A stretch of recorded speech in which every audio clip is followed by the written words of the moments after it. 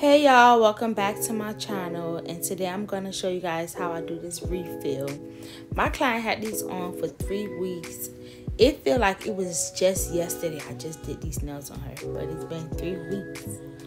Time is moving fast. All of her nails is still attached, so that's very good. The McCart Rhinestone glue on Amazon. If you never tried it before, run, go get it. When I tell you it makes your rhinestones last, they last. As you can see, I was having a hard time taking them off. Like, those pearls was not coming off, those rhinestones was not coming off, and my client had her nails on for 3 weeks, y'all. 3 weeks, and they still, all the diamonds is still on. Go get it. It's on my Amazon storefront. So while y'all watch me struggle trying to take these rhinestones off, let me give y'all a little quick story time. But I did end up using my nail drill just to take it off. But quick story time. I'm really not the type to talk about people, but I just feel like in this nail industry, or any industry, any business, any own, like, you know, doing y'all having your own business, you're going to come across some people that really want to get you out of character. So I had this client, loyal client. She was coming to me for a while. Well, I thought she was a loyal client. She was coming to me for a while, for probably like, I want to say a good 6 months straight. She was coming to me, you know, had a good conversation, cool. She was coming to me. She had her best friend come to me. She had, and her daughter, she came to. So one time I did her nails, and as I'm doing her nails, she liked the nails, everything's good. She told me to do her pedicure as well. I did her pedicure. No, she didn't come for the pedicure the same day. She said she asked me if I had opening the next day, and if I could book her daughter to do her nails, and she was gonna come for the pedicure then. So I said, okay, whatever, let's do that. Her nails that day came up to $70. Okay. You know, I don't usually take Cash App, and this is why I stopped completely taking Cash App. So I let her go ahead and Cash App me the money. So she Cash App me the money. The next day she came in for her daughter. Her daughter did her nails, and I did her nails, and then she did her pedicure. Like it was planned. Whole time we having a good time, or whatever the case might be. Like, she'll bring me wine. Like, she was one of them clients. Like, we was locked in. I felt like we was locked in. So a week later, I get a message from Cash App. She filed a dispute. Basically, the Cash App took the money out of my bank and gave it back to her. Mind you, first day, when she did her nails by herself, it came up to $70. When she did her nails and her daughter, her pedicure and her daughter nails, it came up to like, I think like $120. So she went and filed a dispute. Cash App took the money out of my bank. So when I look, I'm not paying it no mind. It's not till later on that day. I look, I see the text message. I'm like, why Cash App text me? But I wasn't paying it no mind. So when I look at my bank account, I see Cash App took out the money. I'm like, what? When did I Cash App somebody all this money? Like, where this money coming from? So when I look on my Cash App, I see it was a dispute. I looked at the text message, read it. It was a dispute. It said her name on it. I screenshot it. I sent it to her, and I'm like, hey, I don't know what's going on with Cash App, but can you explain this? Like, what's going on? You remember you did your nails last week, and then your daughter did her nails too. She like, oh, I don't know what's going on with Cash App. That wasn't me. Okay. So I tell her, I'm like, if it wasn't you, who was it? I'm not finna send you back your money. And I'm not, and then it would never told me, Cash App would never said your name, your first and last name, and said you filed a dispute with your bank. So if it wasn't you, who was it? I'm not going to be giving out free money. You got your nails, you know, I'm not going to be giving out free money.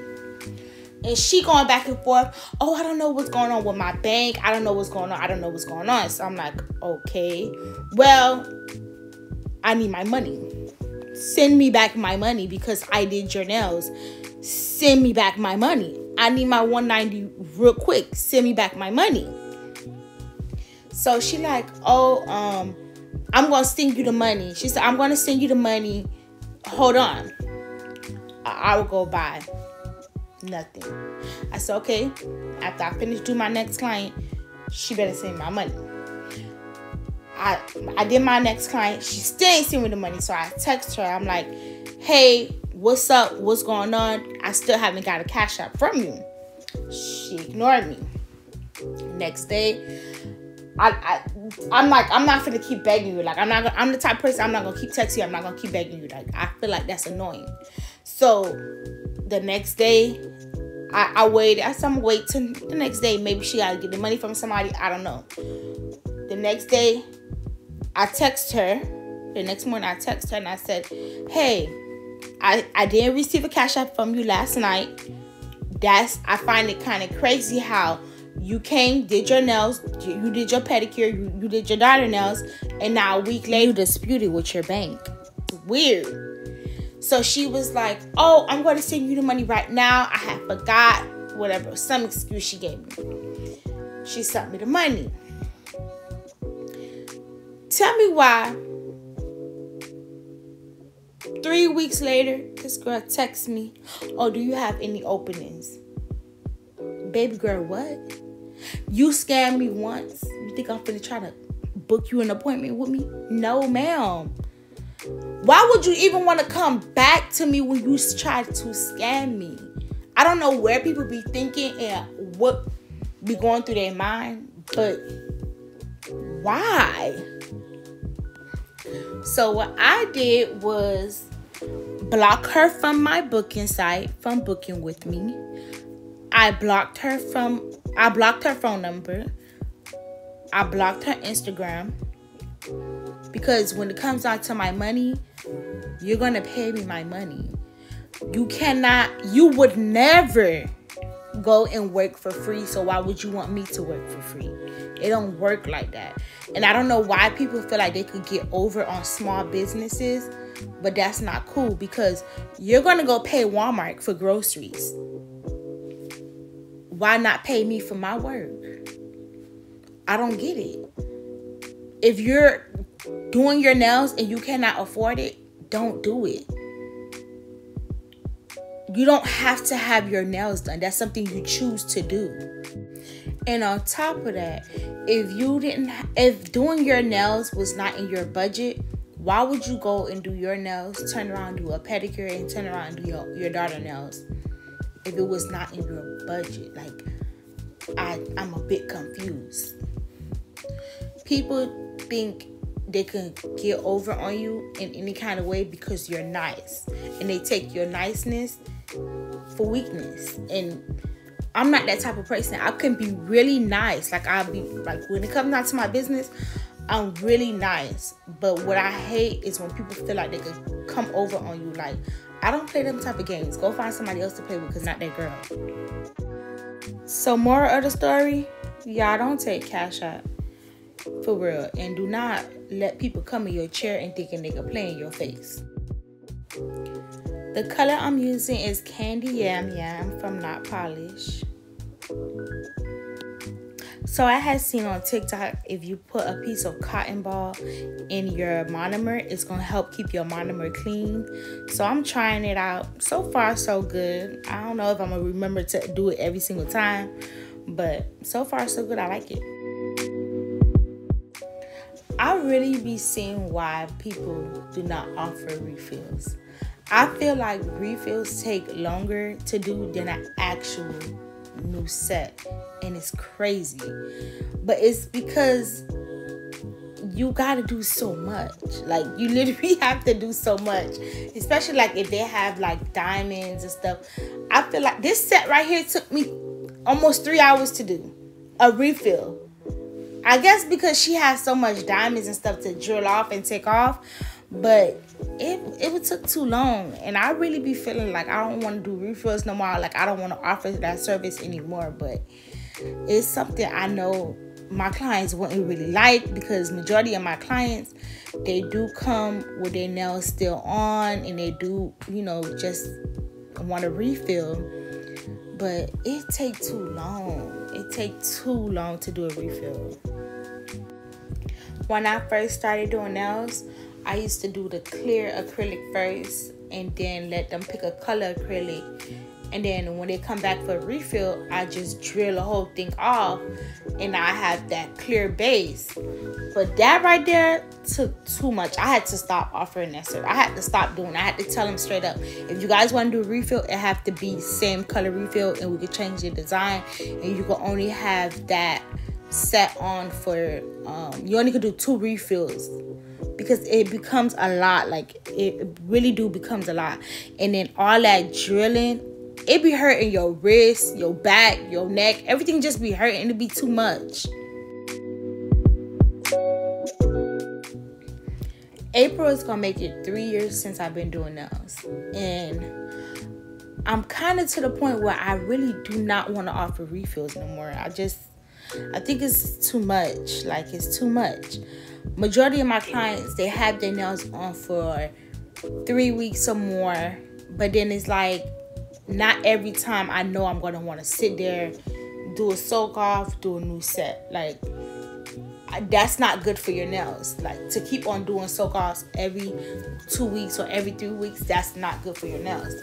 I only do, you know, my clients, when they do soak off, they usually have their nails on for like a month and a half, and then they'll take them off and then soak them, and then they'll come and soak it off. So that's the only reason why I still, you know, say I would just offer refills. But it's becoming a lot. I feel like you're doing a refill for a cheaper price, but it's more than the price from the beginning. I don't know. I don't get it. I don't know. Y'all tell me down below. Like, do y'all offer refills? Like, how do y'all make y'all refills be less time? Like, spend less time on doing a refill? Like, y'all comment down below. I need some help.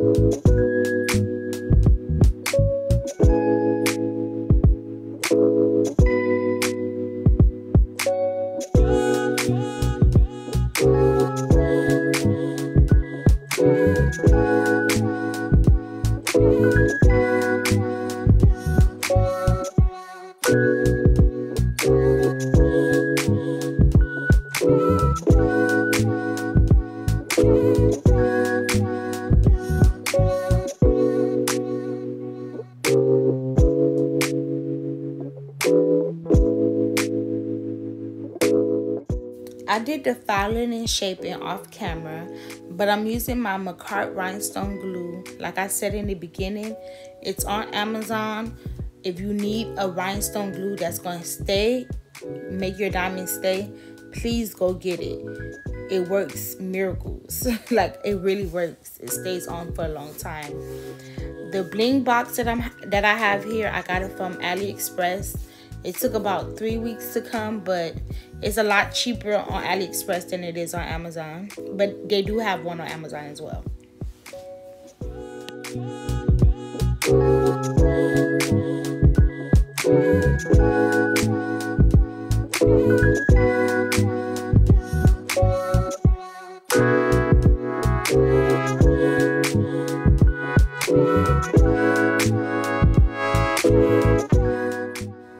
To make the process go faster, I use my LED flashlight to cure it.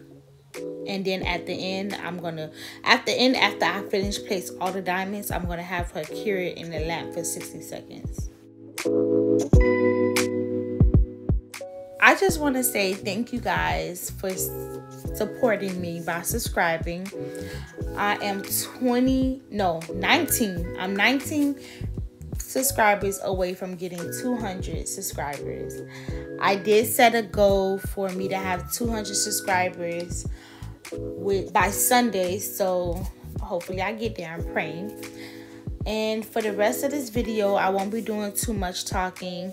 I just want you guys to sit back and watch me do this bling placement. And if you see a cute one that you think is cute, screenshot it and do it on your next set.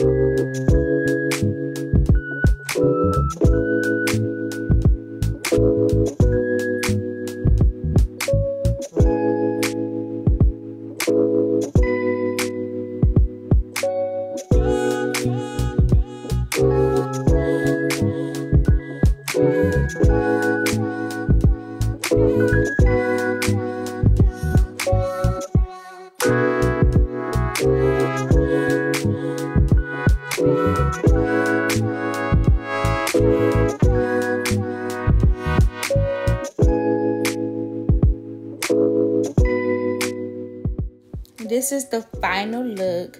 Thank you guys so much for watching. Please like and subscribe. Bye.